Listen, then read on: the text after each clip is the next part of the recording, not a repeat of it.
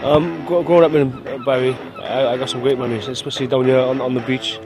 I don't remember it being as foggy as this, but you know, in the summer months, it was packed out. You couldn't see it, a grain in the sand. It was just people just covered in the place. There used to be a Butlins camp behind me here, and we'd come down. We'd use the swimming pool there.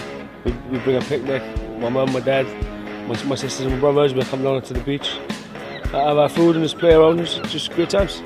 To be honest, this is all I know really. This is where I grew up. This is where my friends are, my family.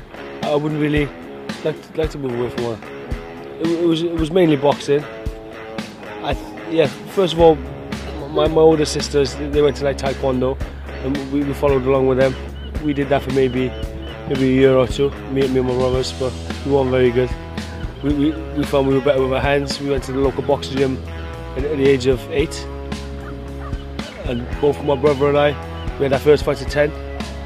I turned professional at 21. My brother recently turned professional 2 years ago. To be honest, it was more of a chore. First of all, we was like sort of forced into the gym by my dad, who was like a big boxing fanatic. So as soon as we was on the gloves, he sent us down to the gym.